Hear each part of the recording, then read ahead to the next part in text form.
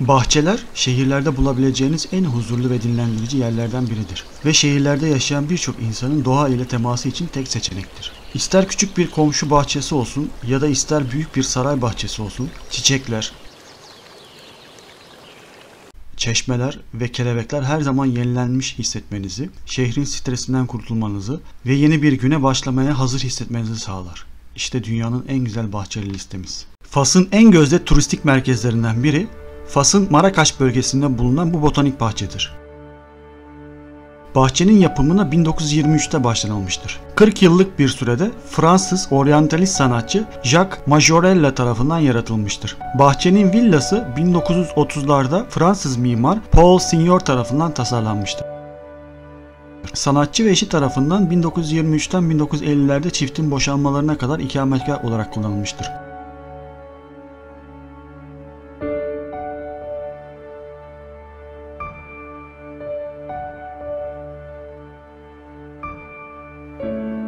...1980'lerde moda tasarımcıları Yves Saint Laurent ve Pierre Berge tarafından satın alınarak restore ettirilmiştir.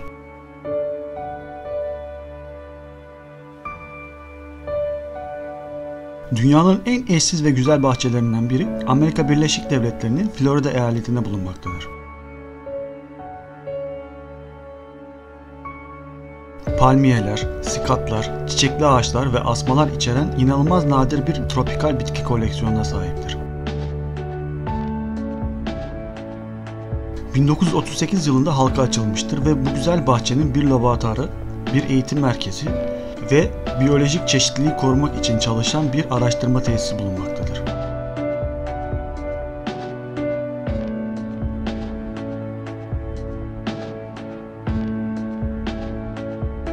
Ayrıca Yu bahçesi olarak da bilinir. Şangay'da bulunan bu bahçe 400 yıllık bir bahçedir. 1577'de Ming Hanedanlığı'nda devlet memuru olan Pan Yuduan tarafından yaratılmıştır. Yu, mutluluk ve memnuniyet demektir. Ve Pan tarafından anne babasının yaşlılık zamanlarında huzur ve mutluluk içinde zaman geçirmeleri için tasarlanmıştır. Mutluluk bahçesi Şangay şehrinde Tanrı Tapınağı'nın yanında yer almaktadır. Turistler arasında dağların ve ormanların arasındaki şehir olarak popülerdir.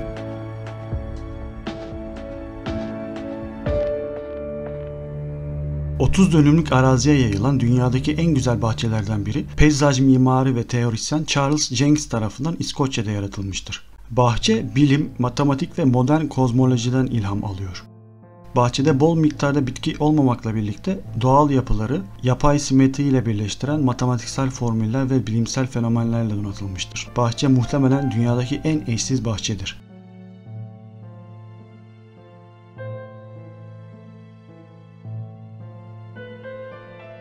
Bahçe denilince genellikle güzel çiçekler ve çeşmeler akla gelir. Ancak Arizona'daki bu bahçe çölün ortasında bulunan Kuzey Amerika'nın her yerinden gelen çöl bitkileri bahçesidir.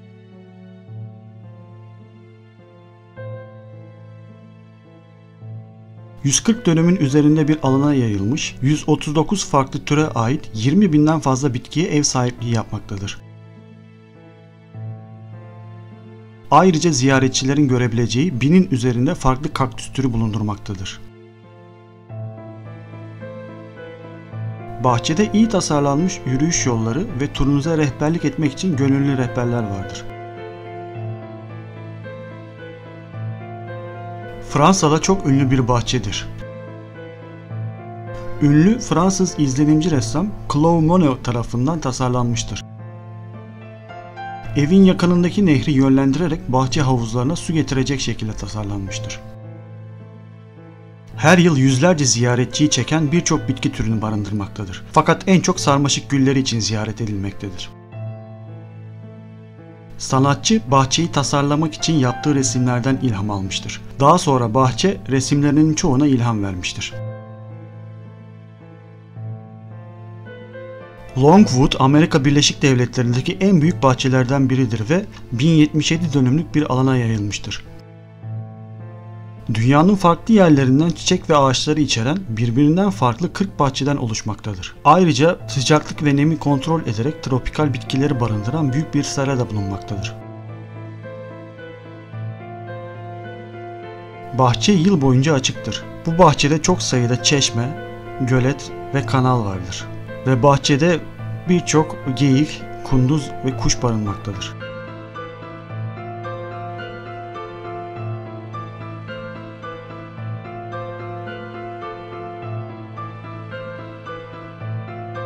Güneybatı İtalya'da bulunan bu güzel bahçe 16 hektarlık bir alana yayılmış büyük bir bahçedir. Avrupa'nın en büyük bahçelerinden biridir ve binden fazla türden 20 binin üzerinde bitkiye ev sahipliği yapmaktadır. Fransız bahçeleri gibi bu bahçede de görsel çekiciliği arttıran birçok güzel çeşme, kanal, heykel ve şelale bulunmaktadır. Farklı mevsimlerde çiçek açan birçok çiçekli bitkiye sahiptir ve ziyaret ettiğiniz mevsime göre bahçenin görünümü tamamen değişmektedir. Ziyaretçilerin çiçekler arasında dolaşmasına izin vermek için bahçede inşa edilmiş uzun yürüyüş yolları vardır.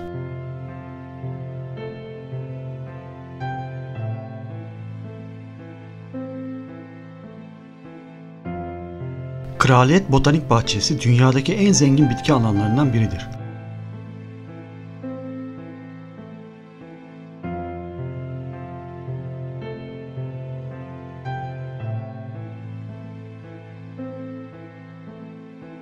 ...50.000'den fazla farklı bitki çeşidini barındırır.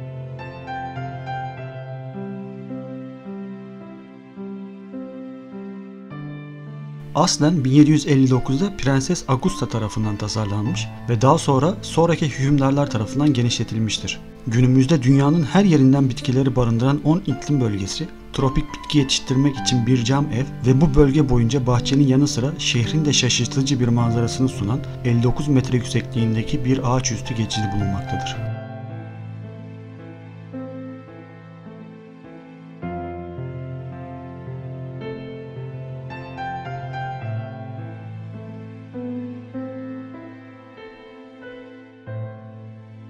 Bahçeler bahçesi, özveri ve çabanın mükemmel bir örneğidir. 1909'dan 1921'e kadar Bahçeler çifti Johnny ve Jennifer tarafından kapatıldıktan sonra bir maden ocağının bulunduğu yerde inşa edildi. Toplam 22 dönümlük bir alanı kaplar ve şu anda yaklaşık 70 farklı çiçekli bitki çeşidi ev sahipliği yapmaktadır. Bahçe bugün o bölgedeki kuş ve kelebek yaşamının merkezine dönüştü ve tavus kuşu, ördek gibi birçok egzotik kuşa ve kelebeklere ev sahipliği yapmaktadır.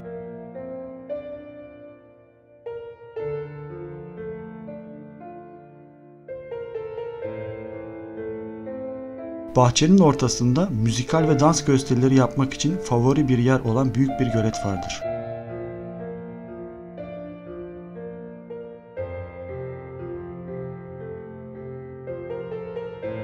Asya'nın en büyüklerinden biridir. Ayrıca Tayland'ın en büyüğü olan bu güzel bahçe 500 dönümlük bir alana yayılmıştır.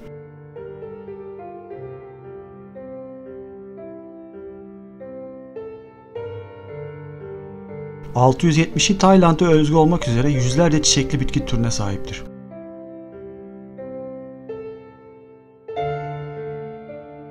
Kaktüsler, bonsailer, eğrelti otları ve orkideler gibi diğer bitki ve örnekler de bahçenin ortasından geçen 1 kilometrelik uzun yürüyüş yolu boyunca sergilenmektedir.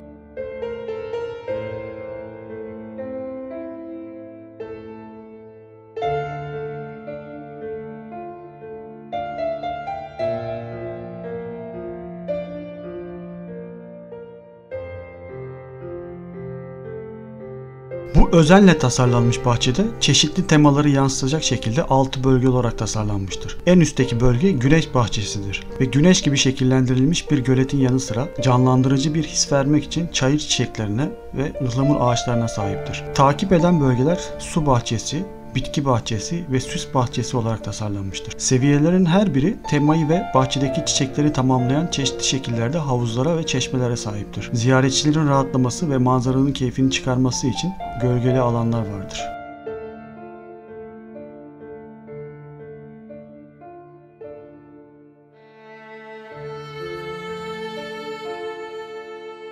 Ünlü Versailles Sarayı günümüzde Fransız tarihinin en güçlü sembollerinden biridir ve hala zenginliği ve ihtişamıyla hayranlık uyandırmaktadır. Bahçeler de bu durumdan farklı değildir. Toplam 800 hektar alana sahip, bazıları ormanlık araziler, geri kalanlar ise bahçeler, çimler ve fıskiyeler ile kaplı dünyanın en güzel bahçelerinden biridir. Çeşmeler çoğunlukla mitolojik yaratıkların heykelleridir ve önemli bir turistik cazibe merkezidir. Büyük kanal bahçeye paralel olarak uzanır ve tekne gezintisi bu kanal boyunca bahçenin alışılmadık bir manzarasını sunar. Saray ve bahçeler artık UNESCO Dünya Mirası listesinde koruma altına alınmıştır.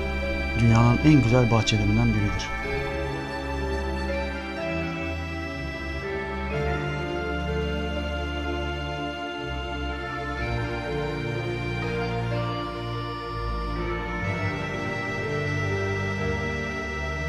Bu bahçe sadece dünyanın en güzel bahçesi değil, aynı zamanda dünyanın en büyük bahçesidir ve Avrupa'nın bahçesi olarak bilinir. Bahçenin ana çiçekleri olan laleler sadece Mart ayından Mayıs ayına kadar tam açtığından bahçe sadece bu aylar arasında açıktır.